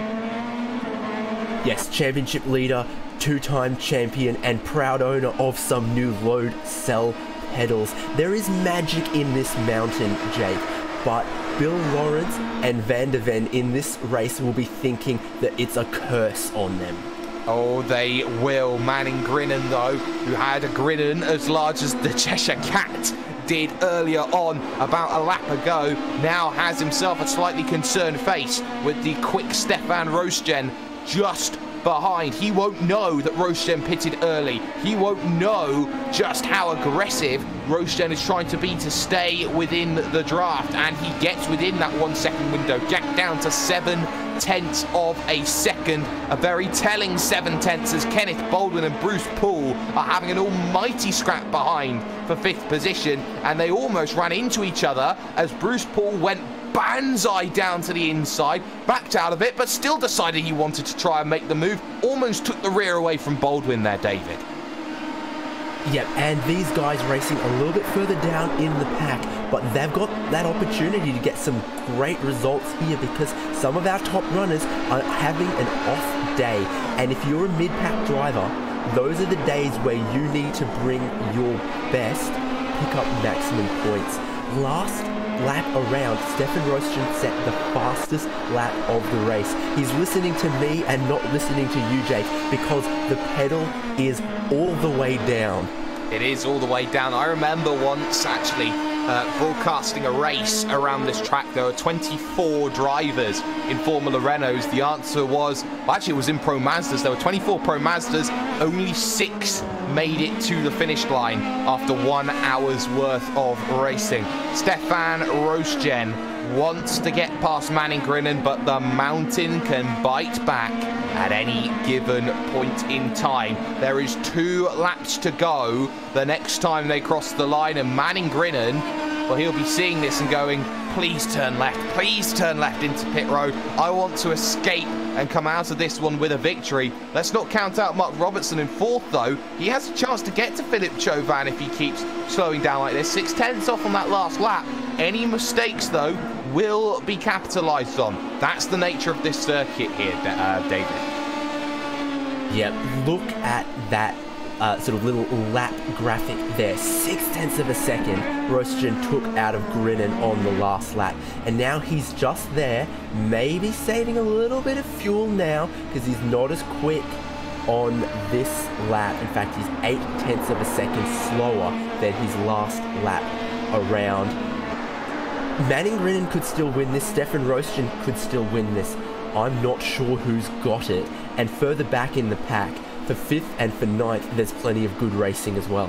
Yeah, Kenneth Baldwin and Bruce Poole, they stay line astern. Keep an eye out on 9th, though, because Wally Mosby's had an issue, and Mosby's in the wall and out of this one. It was a career best, I think, for Mosby, who's up and over, and John Hunsby just about escapes it. So the 98 runs into trouble coming out of the Forest Elbow. That one all on his own. And just looking at it then, he just pancakes the wall on the inside, smashes the wall on the outside. And just like that, Wally Mosby is out of the event with 2 to go at the end. We'll focus, though, on Kenneth Baldwin and Bruce Poole for the moment here, David, because Bruce, well, very Australian name, Bruce. I think Bruce, like the shark from Finding Nemo, wants to bite. Yes, Pro Mazdas are friends, not food, is probably what Bruce Poole isn't thinking, because he would love, dearly love, a top 5 finish here. What a line that was from Kenneth Baldwin. He was not concentrating through McPhillamy Park, and he is lucky he's still got a car there, David. Yeah, anywhere over the top of this mountain, if you're a little bit offline, it could bite you. Replay comes up. Oh yeah, for the lead, Stefan Rostjen has gone to the inside of the chase. White flag will be out when they cross the finish line in 2 corners time. Oh, they hit! And they touch! Wow! Rostjen goes around, Grinnen made contact, and Rostjen now will not get any more points. And if you thought that this 14 laps could not throw anything else up, well, my dear sirs and madams, you are seriously mistaken. Rostjen and Grinnen come together in the battle for the lead. Manning Grinnen was very even on the brakes, but he just clatters the inside curb, which gives him no grip whatsoever, has to straighten out the car. Rostjen ran the perfect line in the middle, and bang, around goes Rostjen. Manning Grinnen will reap the rewards as Rostjen comes down in for a second time in this event. It promotes Philippe Chauvin up into second position and Mark Robertson into third, which will be massive for his championship after what was happening to be a very, very poor race indeed by his standards. He will be happy about the way that that one has pulled out. Rostjen, I believe, has just got out of pit road. No, he hasn't. That's Wally Molesby, so it will be a long time coming before we see the final of Rostjen come out of pit road. But the battle for 4th position now, Baldwin versus Poole, is still on as they get themselves up towards the cutting. Turn number 3 and 4 out on track. Baldwin we've seen make a couple of mistakes in this event. Bruce Poole has been very, very solid, if not unspectacular, so far as they make their way up through Griffin's Mount and now heading themselves to Solomon Park. This first left-hander, the Frog Hollow, the second left-hander, down this small little dip and up again. McPhillamy Park, third left-hander in a row. Now pick your line as you head yourself to Brock Skyline and back down the hill once more. Mistake!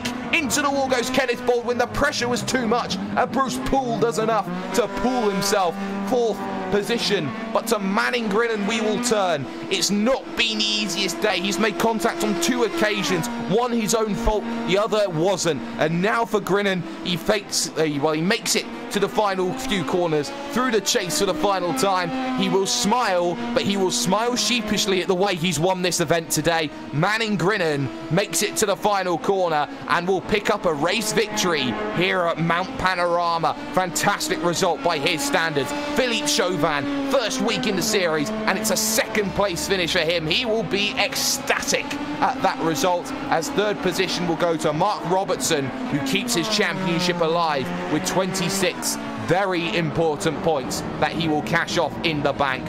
Bruce Poole will finish 4th. Kenneth Baldwin will come home in 5th position, and it's a long, long wait back to Paolo Preto.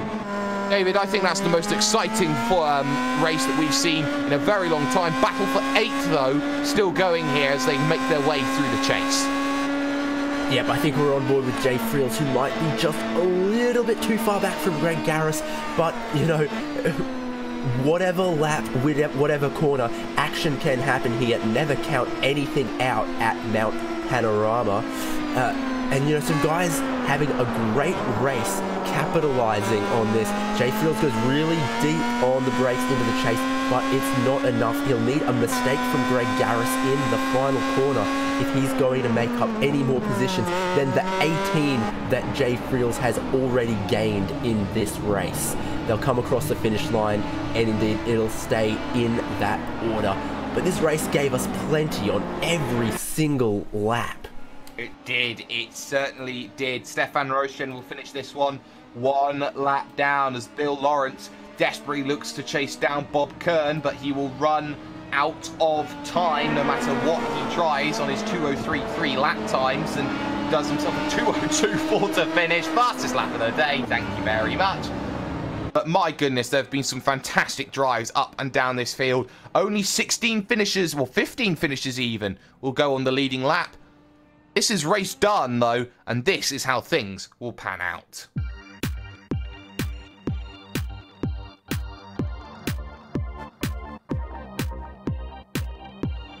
Manning Grinnen takes it, but with controversy after contact with 2 laps to go at the chase. He wins by 8 seconds over Philippe Chauvin, the Frenchman, with Mark Robertson finishing home in 3rd, a vital 3rd position by his standards. Bruce Poole finishes 4th, taking the position away from Kenneth Baldwin, who had an incident on the final lap of this race. Paolo Preto almost a minute back in 6th position, with Franz Brink moving up 21 positions to get himself into 7th place. Greg Garris moves nowhere in 8th. Jay Friels finishes 9th, up 9 or 18 of his own, with John Unsby rounding out the top 10 and John Morgan finishing in 11th. Bob Kern finishes 12th, with Bill Lawrence blowing his engine and can only manage 13th. Jared Florison is the last finisher in 14th position, with Stefan Rochen getting taken out with 2 to go, and that means 15th position from what could have been a race victory. Jack Turner also 1 lap down, as is Remigio de Pasqua, Joel Martin, Wally Molesby having a big issue, as Gianni Raspallo finishes also a lap down, with Richard Coulomb and Kenneth Duma on the 3rd page. Louis Smorgas 2 laps down, David Riley 4, and those who failed to finish, Jos van der Ven, an issue heading through the dipper. Mark Lezon, PJ Sally, Stephen Karkner had his big issue from the race lead, which massively affected this race. Paolo Bonacera and Fred McIntosh did not start this event. Oh my goodness, tempers will flare after a race like this, but we'll go and get interviewed straight away. We've got the driver who came home 3rd in this event, Mark Robertson. Mark, 3rd position. It seemed that you didn't have the pace here today to really challenge at the high end of the field, but attrition played its role, and now you have some big points to boost your championship. Yeah, that's kind of what I was counting on today. I knew I wasn't as fast as the rest of them.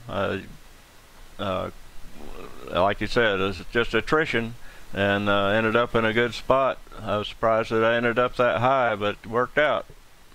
It certainly did work out for you, and a quiet race by your standards. Didn't really have anyone to really think about or focus on in terms of battling too much in this event. But let's talk about how difficult this track is, because it's caused a lot of drivers out today in a number of places. Do you feel like, shall we say, street circuit style tracks like this one, maybe even tracks like Belle Isle, do you feel like they separate the good drivers from the great drivers? Well, yeah, absolutely. You know, this is like Belle Isle or any street circuit with concrete barriers, except with you know, up and downhill. And for me, the downhill part is white knuckle all the way for me. That's I air to caution going down the hill, so that slows my times down, but hopefully I'll be there at the end. Well, you certainly did get there at the very end. So just looking at the schedule then, moving forward for this season. Next up's Mosport, which is going to be another very quick circuit, very similar in some respects due to the flowing nature of some corners, but a high-speed circuit coming up for you. Of course, on RaceSpot, we'll be back for the finale at Sebring, but for you, Mosport coming up, how are you feeling about it? I like the Mosport track. We had some issues with ride height on our Pro Mazda there last year with bottoming out, and especially coming on the front straight just past the start-finish line. It put a lot of people off track. So we're going to be looking at that real close to make sure we got our ride height correct, so we don't have any more of that. But it's typically a track I do fairly well at, I think. Well, we hopefully will see that. Shout out sponsors, though. Who gets it done? Well, I don't have any sponsors. My family, my teammates, Team Morgan. I want to give out a warm welcome to, we've got some new participants that came in, probably 3, 4, maybe 5. So I want to give them a warm welcome and enjoy competing with them. And of course, we love RaceSpot's coverage, so keep it up. Thank you very much. Mark Robertson with a big 3rd position there. He definitely need it. So right now, David, final thoughts then as we just close the curtain here from Mount Panorama. Yeah, well, it doesn't matter who's driving and what cars you bring to Mount Panorama. There will be drama and action of some kind. We've got the upcoming rounds on the screen right now, and it shows round 6. That's us where we are right now. They've got a few more races until we will be back broadcasting the season finale from Sebring. Every time that we check in with this series, they are at a world famous circuit, one that is known for throwing up some action, and I'm sure we'll get that again in the future, exactly like we had in both races today. Yep, certainly does. So in 6 weeks' time, we'll be back then here on RaceSpot TV and iRacing Live for that. But that's all we're going to have time for here this evening. So our thanks go to the people who get it done for us. Firstly, to Vern Designs, the official graphics partners here at RaceSpot TV, along with ATBO and Actioneer, the official graphics engine here at RaceSpot TV. We have ourselves the likes, of course, of our live timing and scoring, which is brought to you by Nick Thyssen, as well as our animations by Simon Grossman, and Istvan Ballo's Track Cams 22, the cameras that you have seen, the angles around this track. Make sure you check out his wonderful, wonderful work that he gets done. But of course, that's not all that we have here on RaceSpot TV, which will be going on over the course of this week, because we have ourselves the finale of the iRacing World Championship Grand Prix Series, a vital race which could crown a new champion or a 3-time dynasty for Martin Kroenke. It's Martin versus Mitchell, and we're deep in the heart of Texas at Austin, Texas for that one. Circuit of the Americas will make sure to be an important race that you will get to watch on the iRacing Esports Network. We've got the likes then of the Major Series, its penultimate round from Bathurst. We're coming back here for the Bathurst 500. That will be a good 3.5 hours of that. The start of the Neo Endurance Series, 6 hours of Sebring. Make sure you keep an eye on that one, as well as the likes of RaceSpot TV Primetime, which will be at Montreal with the IMSA Sports Car Championship, as well as Midget Nationals, which will be done very early in the morning with Brett Wheeler. And of course, David Haynes will be back for that. And don't forget Pro Mazda either. More action of that. You want more? Go to Motorsport with Jonathan Simon. But that's David Haynes, Hugo Louise behind the camera. I'm Jake Sperry, and that is why Bathurst is one of the greatest circuits in the world. You do not know what racing is going to be until you see it for your own eyes. Good night.